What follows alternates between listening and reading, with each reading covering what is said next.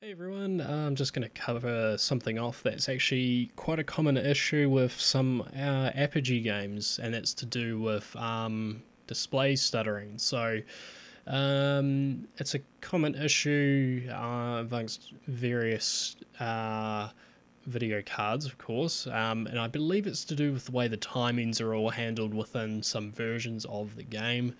But yeah, you can see here on my last video, you see some bad stuttering on this laptop.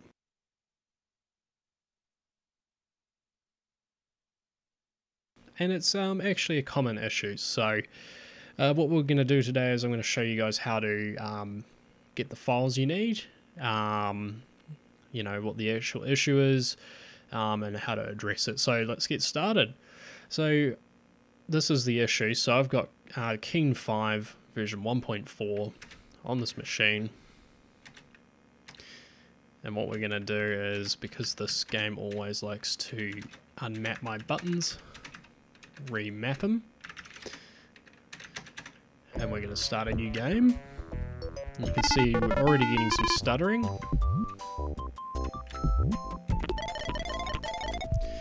Yeah, so moving left and right, some really bad stuttering.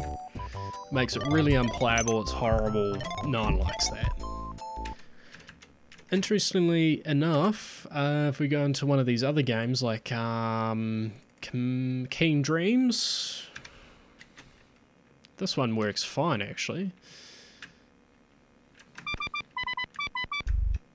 So yeah, moving left and right works fine, moving upwards works fine. So yeah, that one's good. And I'll exit here. Biomenace. So this is version 1.1.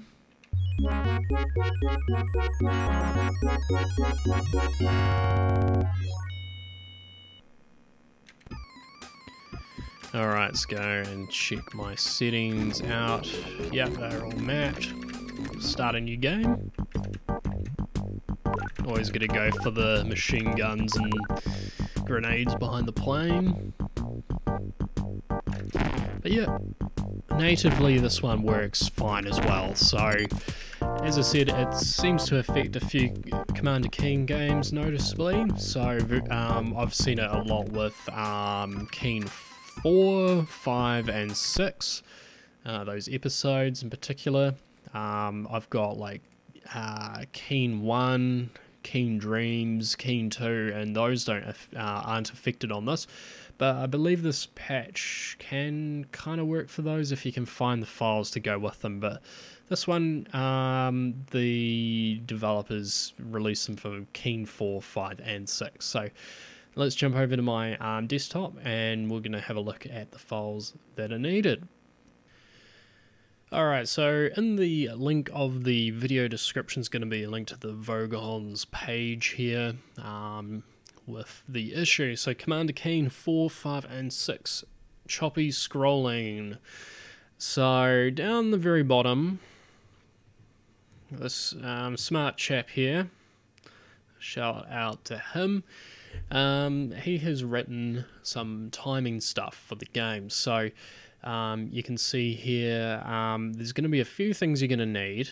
You're going to need very specific versions of these Keen games. So 1.4 for Keen 4 and 5, and then 1.5 for Commander Keen 6. So there's two files you're going to need. First of all, these are the custom timing files for each version of the game, and this link here takes you to this website where you scroll down the bottom and you look for CK patch. So this one here. There's also more information as well. If you click on this link here, it takes you to another website where they talk about more modding of the game and stuff like this. So the idea is it's not actually changing the code of the game, it's actually just changing what's running in RAM essentially. So yeah, so either or you want to click on this to get the CK patch executable files, and you need the custom timings files from this guy here. And then what I like to do is put them all in one folder. So I just had to re-record this bit because there's a big old plane going overhead, but basically what I like to do is cut all of these and put them inside of the CK patch directory. And then what we're going to do is copy this whole contents of this whole directory essentially to each Commander Keen game folder.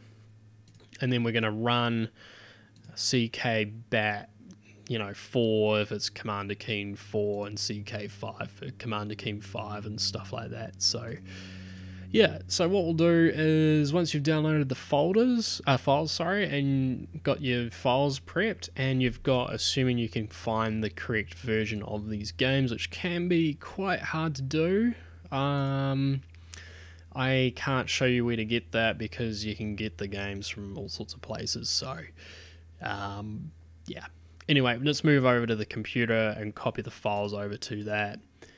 Yeah, and see what we've got going on. So I'll be back. Alright, so now that we've got all the files and got them copied over to my computer, what we're going to do is, this is what I do at least, to go and find the folder CK patch, and I actually copy the contents with everything in it, so that includes the CK patch itself files, and then we've got the custom files like the bat file that starts the settings we're going to change and executes it using CK patch. So if I go to that, here's all the files. Items are going to be changed, all the mappings. Delay code with screen update. And I believe it's bits from that. So it's quite interesting. So what I do is I just copy this. And then what I do is I put it into my game directory. So here it is there. You can probably go through and delete, like, we're not going to be running all of these. So, we can get rid of them if you want to clean up the directory, but the files are pretty small, so I'm just going to leave them all in there. And you can create a shortcut on the desktop or something like that, to run it. Now, to run the game with the fixes in place, you have to run the associated bat script, so that is CK5, so we're just going to run that. And as you can see, it's still 1.4. All our sound is still detected and things like that, so that's really good. And we're just going to load it up and start a new game. And you can see right away that we're not getting any juddering in the introduction screen. Once again, have to configure these. I think if I save my game, it might actually keep them, but anyway. Alright, let's give it a try. Looking great.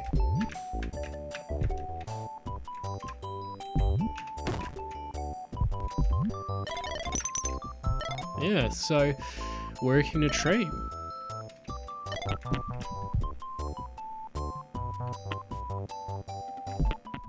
Yeah, anyway, that's just a quick fix on how to get Keen 4, 5 and 6 episodes working on a screen with those display issues. I'm not aware of any custom files like this for episodes 1, 2 and 3, but with some research you never know, there might be something out there. Information of course in the description for all the download links and things like that, and of course shout out to the Vogons community once again, coming through with a good fix for that, so thanks very much guys for that. But yeah, other than that, in short, it's pretty much get the two file distributions you need, so the CK patch executable files and then the actual patches themselves. Copy that to your game directory and run the associated batch file. So pretty easy, nothing too complicated on that one. So yeah, hopefully that helps someone out.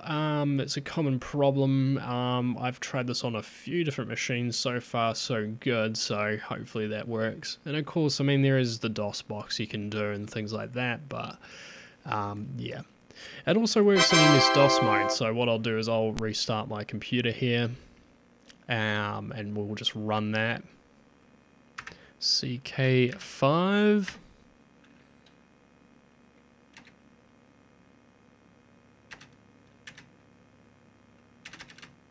Let's go straight in for the game. Yeah, it works a treat in MS-DOS mode too, so I didn't know that, I just thought I'd show you guys that, yeah, can be done. Yeah, anyway, that wraps this one up. Pretty easy to do. Just, as I said, you just need those files and things like that to go with the game, and then you're all set to go. So yeah, hopefully that helps people out for the future. But that's how to do it, basically. Any good suggestions, leave them in the comments section for any you know, different methods that you guys have got for fixing this. But yeah, it's a bit of a common issue, so yeah. Alrighty, thanks for watching, and we'll catch you guys later.